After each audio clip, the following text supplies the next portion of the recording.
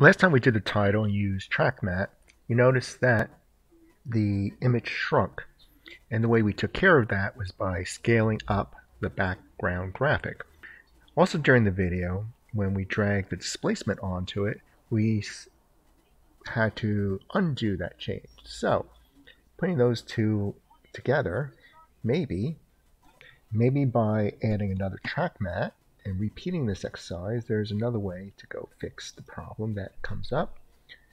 Typing in track to get the track matte, applying it to the background image, and then from the background image under track matte we'll select the word summer, and then we'll see it all shrink. So for video layer, video 2, and there's the problem that's going on here. If we take both of these and then nest it together into a new clip, and then on that new clip we apply, and before I use displacement, so I'll stick with displacement, turbulent displacement.